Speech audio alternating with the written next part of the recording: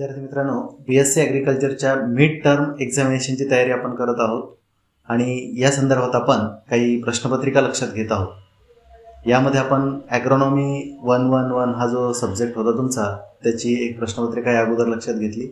आता आज आपण हॉर्टिकल्चर 111 जे आहे, फंडामेंटल्स ऑफ हॉर्टिकल्चर, तर त्याची एक प्रश्नपत्रिका लक्षात घेऊया आणि दुसरं एक आपण सॉईल सायन्स या संदर्भात एक प्रश्नपत्रिका लक्षात घेऊया. आता प्रश्न डिस्क्रिप्टिव्ह टाईपचे आहेत आणि ऑब्जेक्टिव्ह आपण सांगितलं होतं त्याप्रमाणे 80% जे प्रश्न आहेत आपले ते डिस्क्रिप्टिव्ह टाईपचे आहे आणि 20% जे आहे ते ऑब्जेक्टिव्ह टाईपचे आहे. आता तुमची परीक्षा कशा पद्धतीनं होईल हे पुढचा येणारा काळ आपल्याला लक्षात येईल. त्या काळामध्ये की तुमची परीक्षा ही ऑनलाईन ऑफलाईन कशा पद्धतीने ती सोडून घ्यायची हा त्या बोर्डाचा प्रश्न आहे आणि कॉलेजेसचा प्रश्न आहे. तर तो प्रश्न त्या ठिकाणी सोडवला जाईल, त्याची काळजी तुम्ही करू नका. परंतु तुम्ही मात्र याची तयारी करत राहा, कारण या पद्धतीने आपण जरी अभ्यास केला तरी आपल्याला ते प्रश्नाची उत्तरं कशाही पद्धतीचे प्रश्न असतील तरी देता येईल. तर सेमिस्टर फर्स्ट आहे, त्यानंतर कोर्स नंबर 1 आहे हॉर्टिकल्चर 111 म्हणून आपण त्याला. क्रेडिट जे आहे ते 2 1+1 आहे आणि याला मार्क जे आहे ते 10 आहे. टायटल जे आहे कोर्सचं फंडामेंटल्स ऑफ हॉर्टिकल्चर आणि टाइम जो आहे तो 1 तासाचा होता, 10 ते 11. तर यामध्ये काही सूचना होत्या. Solve any 4 question from section A. तर तिथं 5 प्रश्न आहे, त्यापैकी आपल्याला 4च सोडवायचे आणि सेक्शन बी हा कंपल्सरी आहे आणि all question carry equal mark. म्हणजे आता जर आपण पहिले 4 आणि खालचा 1 असे 5 प्रश्न लक्षात घेतले तर 5 दुनी 10 म्हणजे प्रत्येक प्रश्नाला 2-2 मार्क आहे. पहिला प्रश्न आहे की right in brief about importance of horticulture in respect of India. दुसरा प्रश्न आहे आपल्याला define cottage, enlist the type of cottage, ज्याला कटिंग म्हणू आपण, कटिंग्स. तर डिफाईन कटेज असा प्रश्न आहे तो आणि enlist the type of cottage and किंवा cuttings and explain any one of them in detail.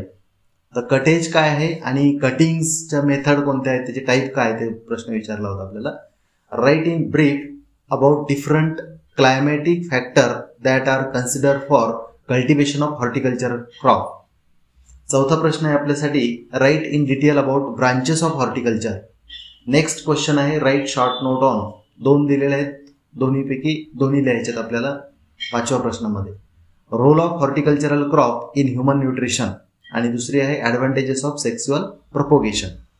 त्यानंतर सेक्शन बी मध्ये आहे डू ॲज डायरेक्टेड, जसं सांगितलं तशा पद्धतीने करा. फर्स्ट आहे name of fruit crop rich in vitamin C.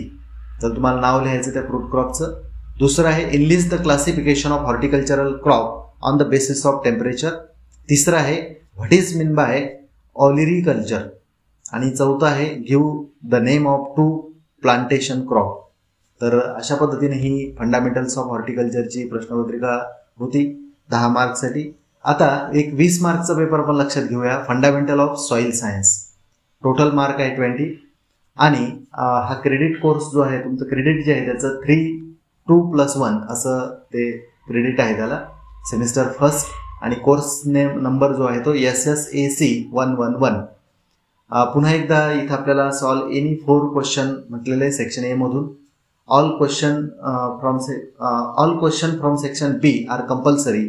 All question carry equal mark आणि ड्रॉ नीट लेबल डायग्राम व्हेरेवर नेसेसरी.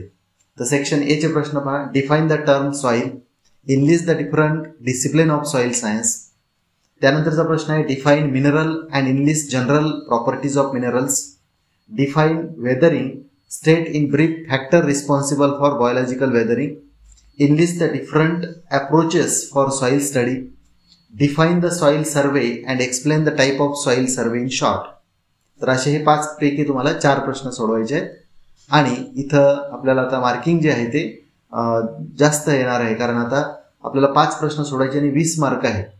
म्हणजे आपल्याला आता डबल होणार, ते 2च्या डबल म्हणजे 4. प्रत्येक प्रश्नाला 4, 4×5 20.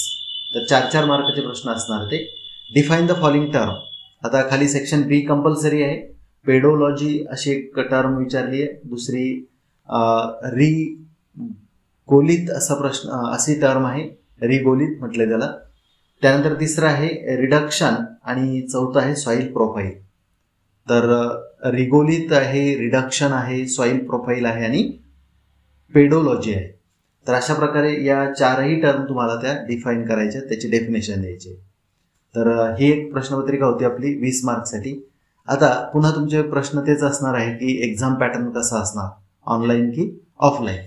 तर पॅटर्न हा ऑनलाईन असो की ऑफलाईन असो, आपल्याला जर हे सर्व कंटेंट बद्दलची माहिती असेल तर आपल्याला कुठल्याही पद्धतीने प्रश्न विचारले गेले तरी त्याच्या प्रश्नाची उत्तरं देता येतात. म्हणून या प्रश्नामध्ये गुंतण्यापेक्षा त्याची तयारी आपण करत राहणं जास्त इम्पॉर्टंट आहे. परीक्षा ऑनलाईन होईल की ऑफलाईन होईल हे आपण आताच काहीच सांगू शकत नाही. हा अधिकार पूर्णपणे तुमच्या त्या बोर्डचा आहे, एक्झाम बोर्डचा, आणि त्या पद्धतीने तुम्हाला नोटीस येतील आणि त्या पद्धतीने तुम्हाला ते काम करायचं आहे. यानंतर आणखी काही प्रश्नपत्रिका आपण लक्षात घेणार आहोत वेगवेगळ्या विषयाच्या. तुमच्या जेवढे काही सब्जेक्ट आहे त्या प्रत्येकाची कमीत कमी एक तरी प्रश्नपत्रिका आपण लक्षात घेणार आहोत मिड टर्मच्या संदर्भात. आणि नंतर काही ऑब्जेक्टिव्ह टाईपचे प्रश्न देखील आपण लक्षात घेणार आहोत की साधारण आपल्याला ऑब्जेक्टिव्ह किंवा ऑनलाईन पद्धतीनं प्रश्न जर परीक्षा झाली आपली तर आपल्याला ते उत्तर देता आली पाहिजे. त्या दृष्टीने आपण त्याची तयारी करणार आहोत. पण सुरुवातीला आपण डिस्क्रिप्टिव्ह आणि ऑब्जेक्टिव्ह अशा दोन्ही पद्धतीची लक्षात घेणार आहोत आणि त्यानंतर मग आपण स्पेशली फक्त ऑब्जेक्टिव्ह टाईपचे प्रश्न लक्षात घेणार आहोत. तर आता या ठिकाणी थांबतो. धन्यवाद.